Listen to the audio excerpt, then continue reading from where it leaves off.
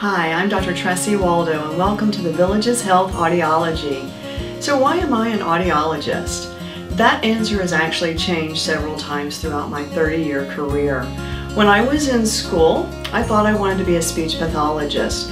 I realized pretty quickly that wasn't a good match for me and fortunately found audiology. I practiced in the private sector for a couple of years and then I found the Air Force where I served for 20 years.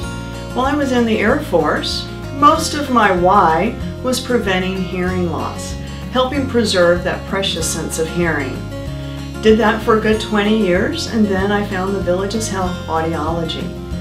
Most of my patients at that time, we have hearing loss. So my why has changed then to preserving relationships. Hearing loss separates us from people. It also is a strain on our brain and it's a strain on our personal independence. So now my why is helping to preserve those personal relationships, preserving our brain health, and preserving our independence. I look forward to seeing you soon so we can go on this journey together.